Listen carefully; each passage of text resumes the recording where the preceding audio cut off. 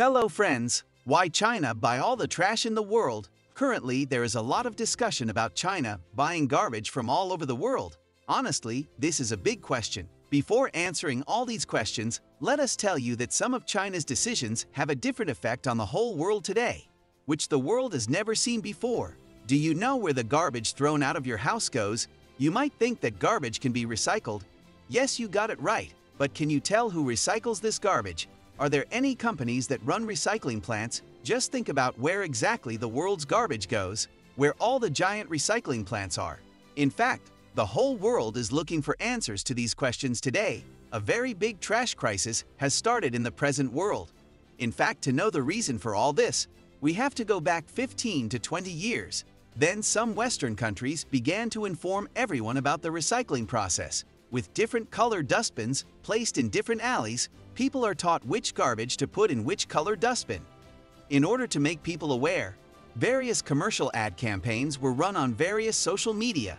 After all this, when a large amount of waste piled up, it was sent to a material recovery facility where different employees used to segregate various harmful substances, including plastics.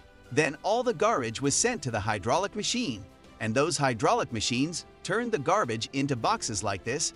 Then various small companies around the world began to recognize them for recycling, but at that time garbage was worth nothing. The value of these trash only increases when China steps into the world of recycling. At that time, China started preparing to build a manufacturing hub. Then they started importing garbage from different countries. Over time, they started spending billions of dollars on these trash. China has already set up numerous large-scale recycling plants, unlike any other country in the world. When the countries of the world realize that China is buying unnecessary garbage, then those countries start selling all the garbage to China because they pay enough price for it.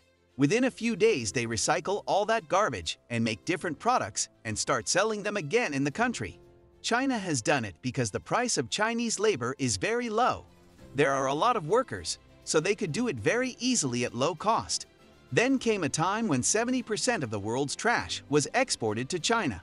For example, only in 2016, the United States exported about 7 million tons of trash to China, so that China began to rule the recycling world.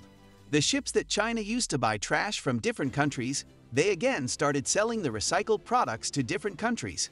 China started earning from both sides. At the same time, they have captured the whole world market with their products because of China. Various recycling plants in Western countries are closed because they had no grand plan. Now you must understand how easily China started to control all the trash of the world. Around this time, a Chinese film director, Liam, made a documentary video on these cycle plants, and the documentary video is called Plastic China.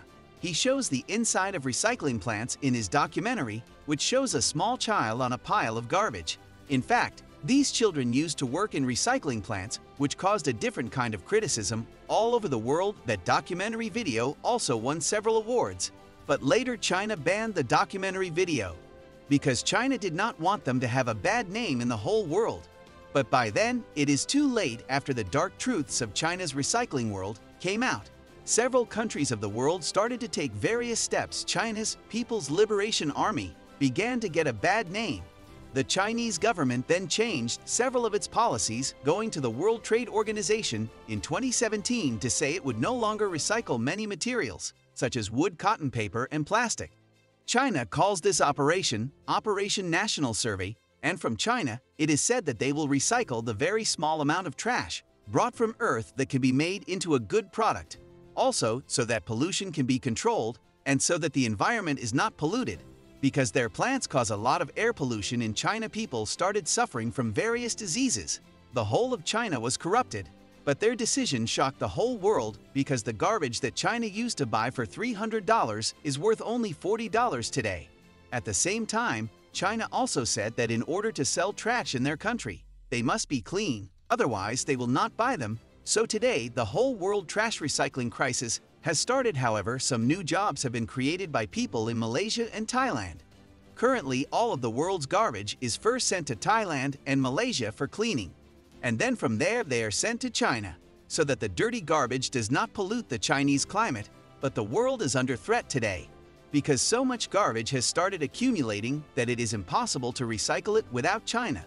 This situation today is due to dependence on China. So let's reduce the use of plastic products and build a beautiful and healthy world for our next generation.